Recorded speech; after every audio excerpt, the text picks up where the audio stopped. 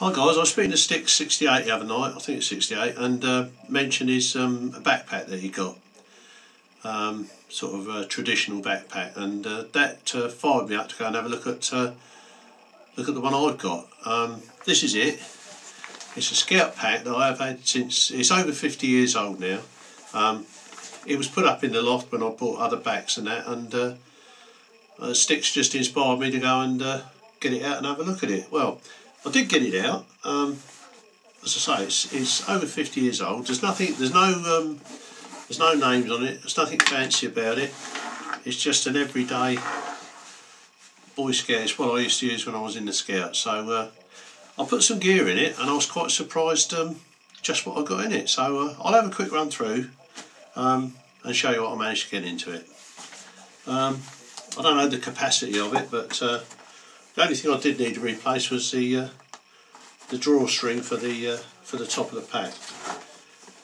The first thing that's a bit of a surprise is my sleeping bag. This is a Forces jungle weight sleeping bag, and that manages to compress down quite small, and it's not so bulky as taking a blanket. So that's in there. I managed to get that in there. I've also managed to get my small tarp in there with the cords on it. So I've now got my sleeping bag, I've got my tarp.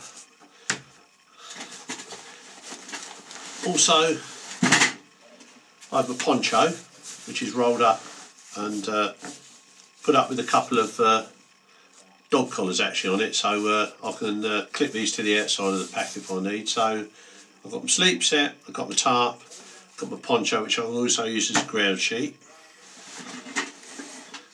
My cook set that I'm taking is an old favourite. Some of you know it as a volcano stove, some say it's Swedish, some say it's whatever, but basically it comes with a cup.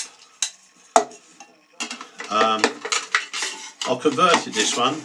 This used to be the original bottle that came with it, the water bottle to carry the water in, but I cut the top off that, which means that I can use that as a larger boiling can. And I've also found that this aluminium bottle will fit inside of that. So I've got my fire, I've got a larger water boiler or cooker, got my water bottle inside, and of course if that's not any good, then you can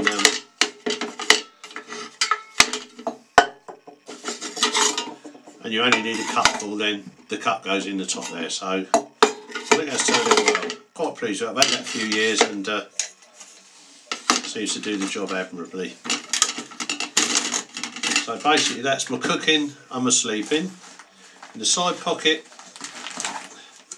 it looks a bit big, but it is a first aid kit. I've got an orange shelter, I've got a bandana, a sling, plus all the normal. There's a full sleeping bag in there, and the normal plasters and equipment like that. Also, just for the overnight, this is not my main food, but there's a little bag in here. It's got sachets of coffee, tea, milk, sugar, some seasoning in there for the food. That's that pocket.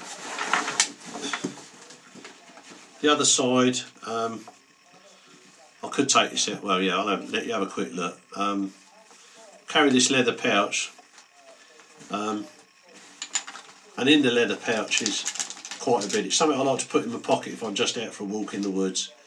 It's got a sharpening stone in there, bit lighter because you don't always want to struggle. Small knife, piece of wick, some sewing needles, and just a small bundle of cord. That goes with me most places, so that does that. This little pouch has got my brass tinder box and firelighting gear inside it. That goes in there. There's silver compass, so that gives me that, and also just a small LED torch. Pocket around the front carries the shemag, which is always handy. You can use that for a number of things, which is good. my knife, which would be on my belt if I was walking, so that's there. Pair of leather gloves, and my folding saw. So there you go, guys.